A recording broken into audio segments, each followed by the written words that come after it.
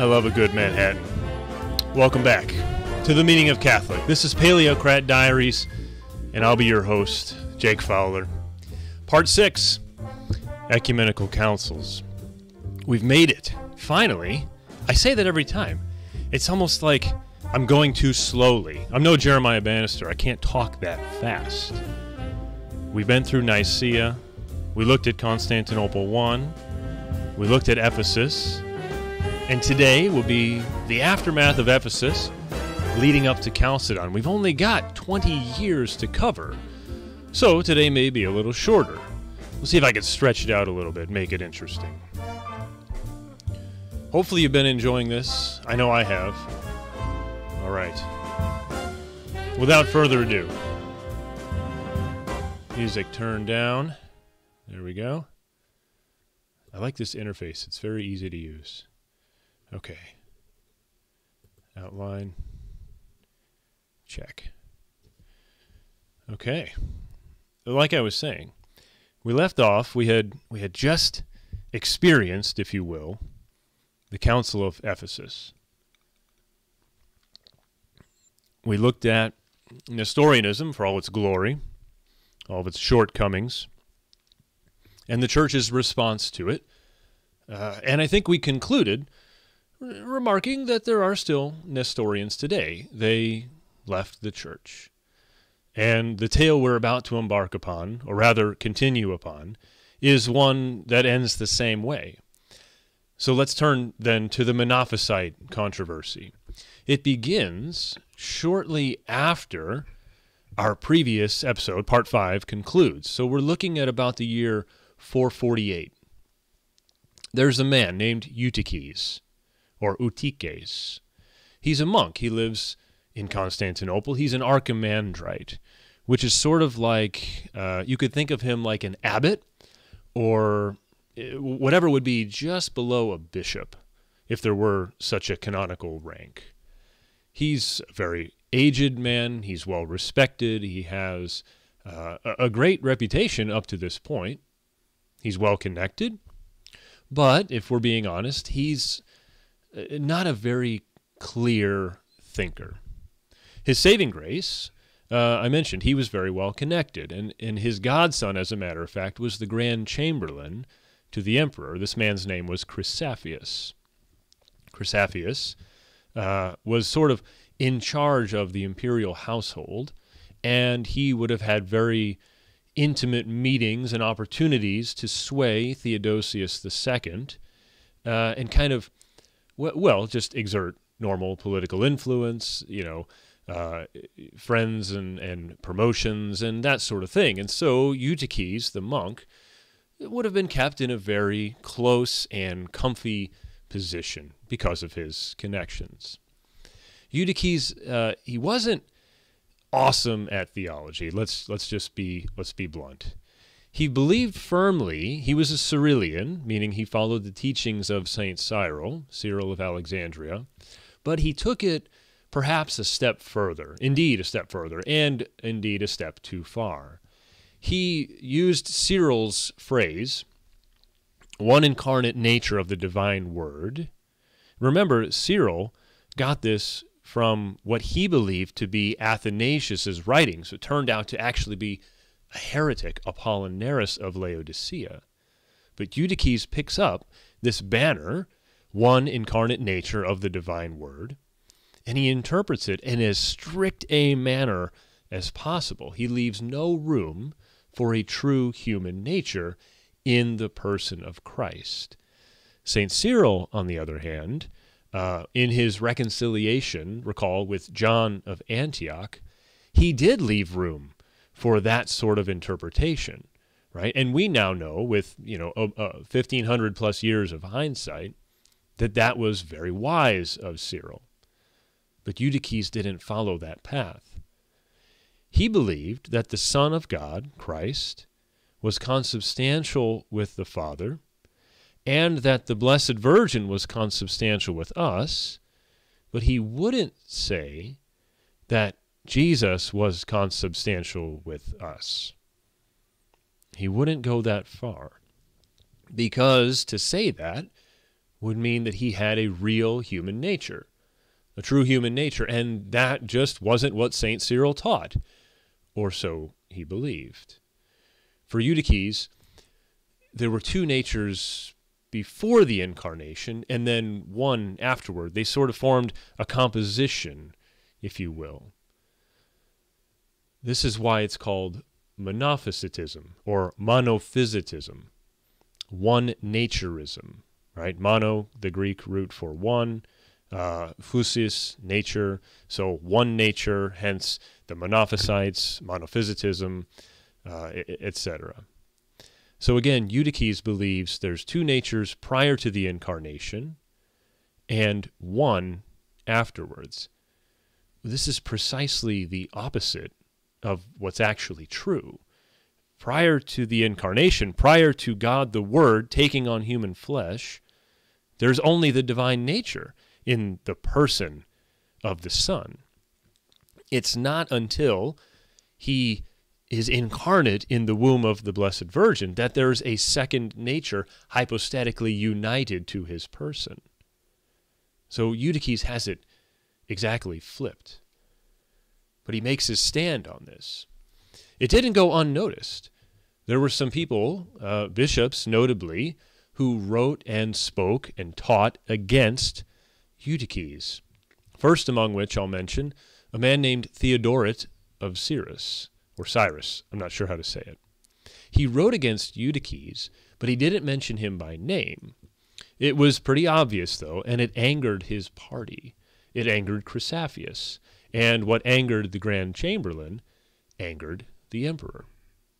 Theodoret strongly affirmed two natures in Christ, almost to the point where he could be said to be borderline Nestorian. Now, Theodoret was an Antiochene theologian. He was a suffragan bishop under the see of Antioch, whose occupant, Domnus, supported Theodoret wholeheartedly. Theodoret was a better theologian than the patriarch was. And, truth be told, at the previous council, Theodoret initially sided with Nestorius. It wasn't until some years later, I believe in the 440s, that Theodoret was finally convinced to drop his support for Nestorius, to sign the formula of union that was being presented to him by John of Antioch, by Cyril himself. So Theodoret, causing these buzzings, these stirrings against Eutyches, would have drummed up suspicion that Nestorianism was underfoot. I mentioned Domnus of Antioch a moment ago. He also wrote and spoke against Eutyches, as did a man named Eusebius, who was the bishop of Dorylaeum. This man even brought charges against Eutyches at the home synod, which I'll explain in a moment. Eusebius, he was the one who stood up and shouted down Nestorius when he was preaching in his own cathedral against Theotokos. Eusebius was a layman at the time, a lawyer, very well-educated man, and he decries the patriarch in the middle of the divine liturgy. This is the only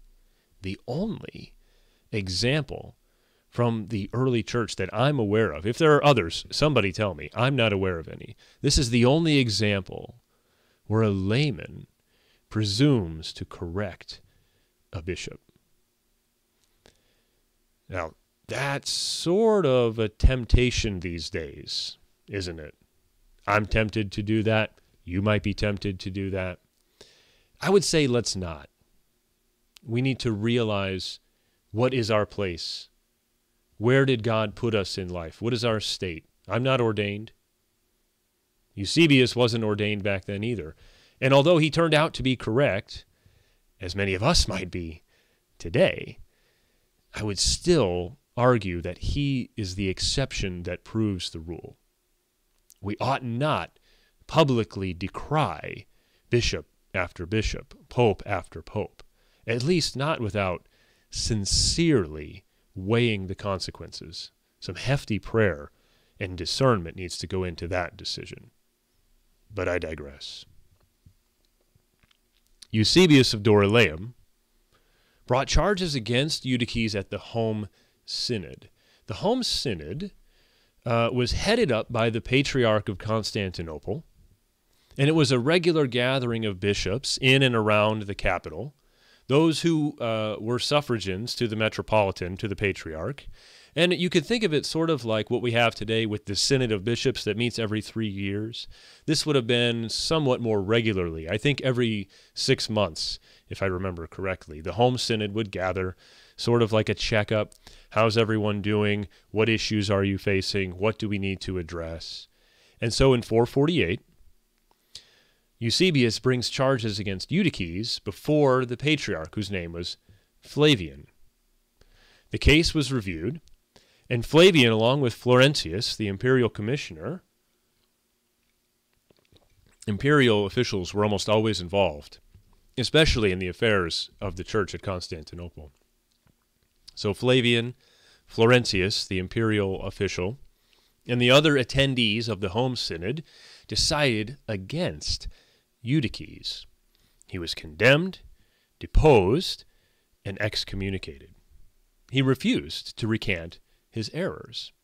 Right? Remember, he wants to say one nature in the person of Christ. It's been suggested, and I think there may be something to this, that Florentius, the imperial commissioner, was working for the Patriarch of Alexandria, a man whose name is Dioscorus. And Dioscorus and Florentius perhaps conspired to get Eutyches condemned. Why?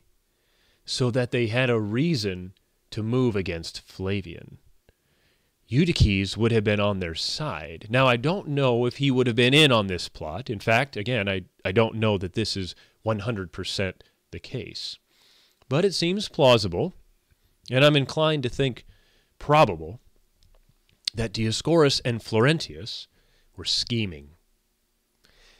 They needed to draw Flavian out, right? And anyone else who agreed with him that there were two natures in Christ. And so they used Eutyches, with or without his knowledge, in order to have a reason to go against Flavian. Will we ever really know? Obviously not. Speculation on both sides. But again, I think it's possible and indeed probable. So Eutyches condemned, deposed, and excommunicated. Dioscorus of Alexandria responds in collaboration with Eutyches and Chrysaphius, and this is why I think it's probable, because he immediately collaborates with Eutyches and the Grand Chamberlain. In collaboration with these two, Flavian is attacked. He attempts to resign. He just wants nothing to do with it. He's like, look, fine, whatever, I'm out of here, I'll just retire. He was probably an old man at the time. But the emperor, Theodosius II, rejected it. He didn't allow him to resign. Instead, Flavian was forced to submit to what Father Davis in his book calls a strongly Cyrillian creed. And what I take Father Leo Davis to mean is that strongly Cyrillian is sort of like borderline heretical, because strongly Cyrillian in this case meant that only one nature was acknowledged. They didn't say that there weren't two natures, but they didn't say that there were. They only mentioned, Flavian had to sign this thing that said only about the divine nature. So it leads one to believe one incarnate nature of the divine word, this banner under which Eutyches is making his stand. Pope Leo intervenes.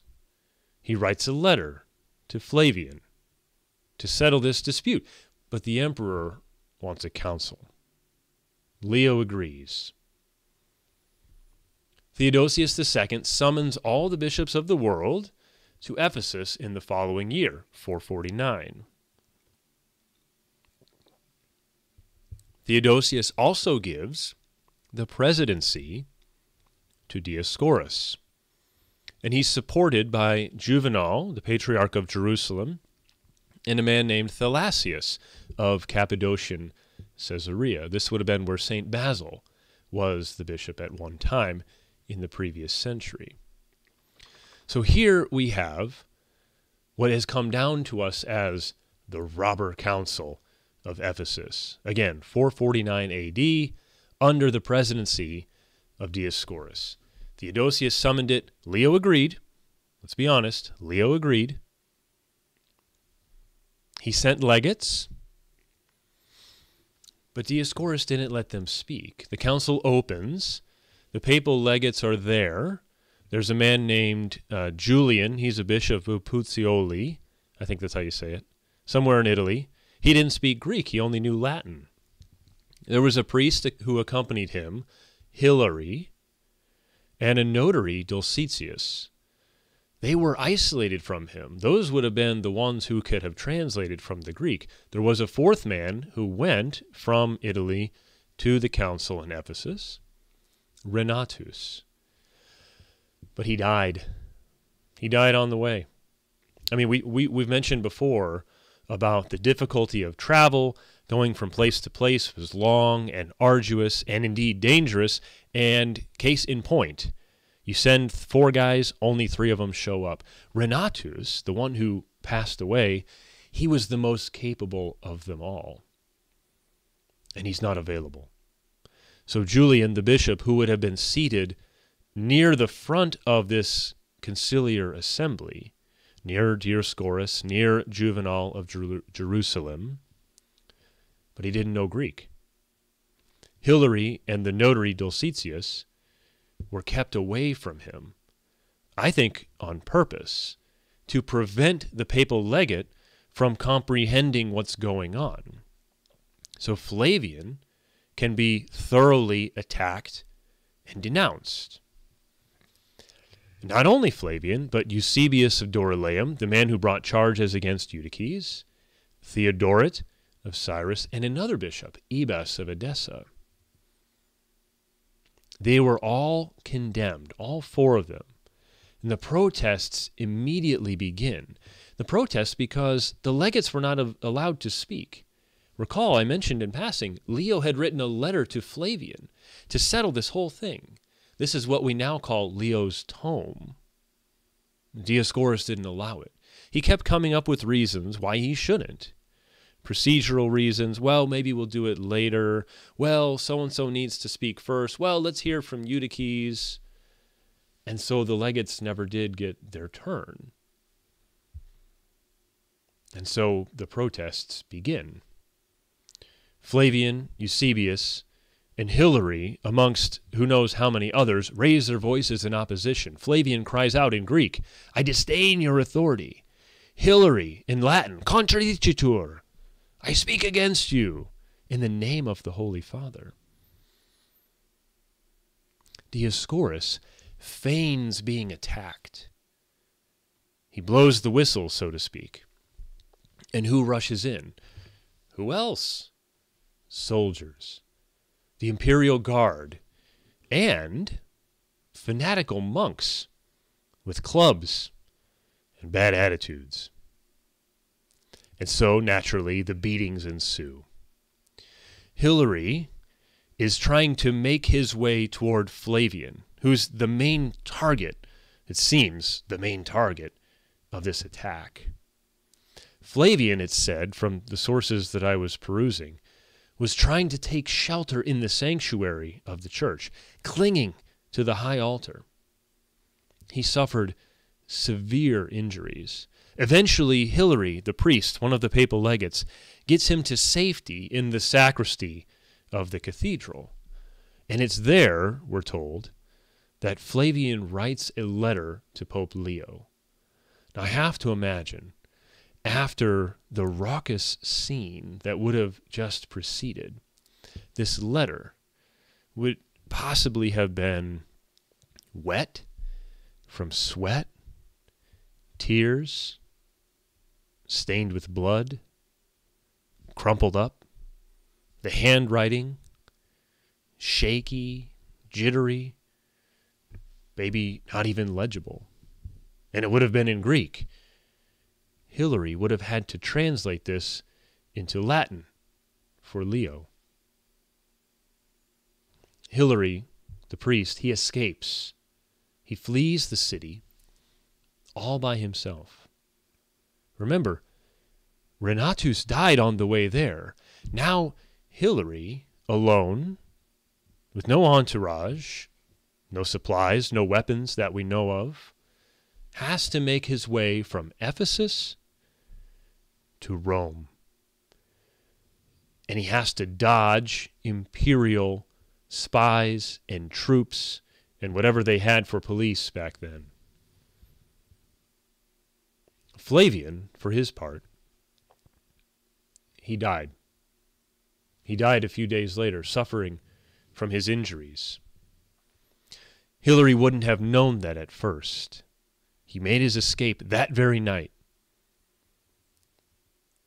Eusebius of Dorylaeum also escaped the city, but by a different route. The two of them traveled to Rome unbeknownst to the other. When they arrived there, Hilary presents what happened to Pope Leo. You can imagine the shock of Leo at that time. And then Eusebius of Dorylaeum arrives and fills in more details about what happened. Holy Father, you won't believe it. Dioscorus and Eutyches, what they said, what they did, and Flavian, he's dead. It's a disaster. Leo responds. He says, non erat concilium, erat latrocinium. This was not a council. This was a robbery. But what could he do? He had agreed that this council be called. Theodosius was the one who was enforcing it. Well, the next year, as luck would have it,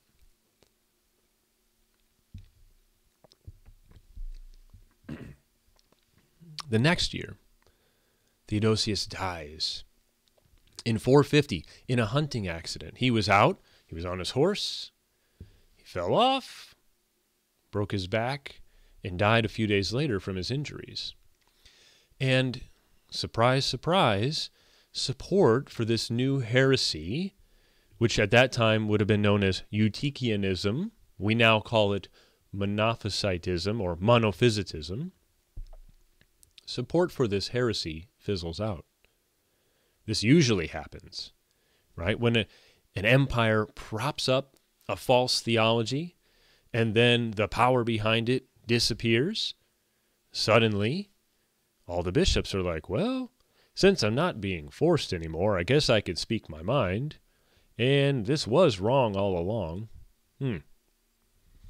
With Theodosius out of the way, Pulcheria, his sister, who was Orthodox, takes over. She claims the regency for herself. So now she's the empress. And she almost immediately marries a very able general, a man named Marcian, also Orthodox. They both supported Leo over and against Dioscorus. Now, at this point, I think I mentioned this, Leo had written his tome to Flavian. Theodosius is dead. The bishops are starting to come around. Leo thinks, well, this is going to solve itself. This problem is going away. My letter will stand. Everything's going to be all right. But the imperial family, Pulcheria and Marcian, they have other ideas. They want another council. Leo didn't want a council at first. He said, look, the dispute is solving itself. Eutyches is still condemned by the Holy See. These bishops are changing their mind about what happened at the robber council. Even though most of them condemned Flavian, Eusebius of Dorylaeum, Theodoret of Cyrus, and Ebes of Edessa, they don't seem to be doing much about it. But Marcian and Pulcheria, they insist. So Leo says, okay, fine, we'll have a council. Let's have it in Italy. Let's have it here where I can keep a close eye on the proceedings. No. If we're going to have a council, they said, we're going to have it in the east. So they call it for Nicaea. But the Huns, who were still causing problems on the Roman frontier, they kept Marcion at home in Constantinople. He couldn't really leave to go and attend to ecclesiastical matters. So he orders the council to relocate. It was called for Nicaea, but he says move it to Chalcedon. Chalcedon is right across the Bosporus from Constantinople. So Marcion can stay with his advisors, his military personnel, and just across the water, he has all the bishops right there, so he can do both. Pretty good compromise. And Leo agrees. This is now the second council that Leo has agreed to.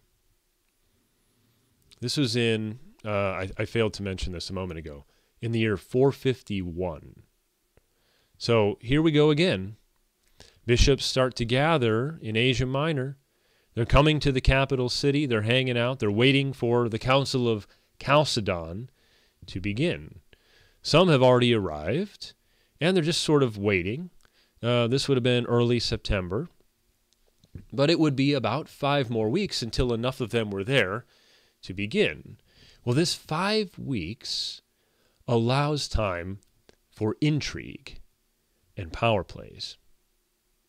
Dioscorus is not giving up. He excommunicates Leo on the grounds that Leo refused to recognize the last council, the robber council. Now, obviously, Dioscorus wouldn't have called it that. According to a church historian, an 18th century church historian named Cardinal Orsay, Dioscorus made 10 bishops sign the excommunication of Pope Leo. Apparently, a lot of them were crying. They were lamenting the fact that what Dioscorus was doing was unjust. There was weeping. There was the gnashing of teeth. They sensed the evilness of their act. Dioscorus is forcing me to excommunicate the Pope. But they cooperated, at least materially. Now, some of Dioscorus's most loyal followers, they balked at this. A lot of the Egyptian bishops were not prepared to sever communion with Rome just like that. They recognized there's something particular about the Apostolic See. This move cast Dioscorus in a somewhat negative light. He was shown for what he really was, a hothead, just like Cyril. I should add, Flavian, the Patriarch of Constantinople, the deceased Patriarch, he was an Antiochene theologian. Dioscorus was Alexandrian. So here we go again. First we had St. John Chrysostom and Theophilus, Cyril's uncle. Then we had Cyril versus Nestorius. Now we have Dioscorus versus Flavian. The first 2 times, Alexandria prevailed. This last time, the 3rd time, although Flavian lost his life, Alexandria is in the wrong. Excommunicating the Pope was a bridge too far. His own bishops didn't like it. It put a sour taste in everyone's mouth. And as we near the 30-minute mark, we're going to pause. We'll pick it up next time. A few days, a week, we'll see. Time management is a skill that I'm working on. Nonetheless, we'll press on. Next time we'll look at the Council of Chalcedon, what the council said and did, how it went. Probably cover a little bit of the aftermath. In the meantime, continue to patronize the Meaning of Catholic Continue to watch Paleocrat Diaries. Don't forget, Jeremiah's on Reason and Theology on Mondays as well. You can catch Kennedy Hall on the Crusade channel. And, before I forget, look at this. Brand new, just came in today. Tim Flanders' book, City of God versus City of Man. And, oh, wait for it. Boom. Can you see that? Terror of Demons, Kennedy's book. Now, this is the collector's edition. It's in reprint from 10, I believe. Don't quote me on that.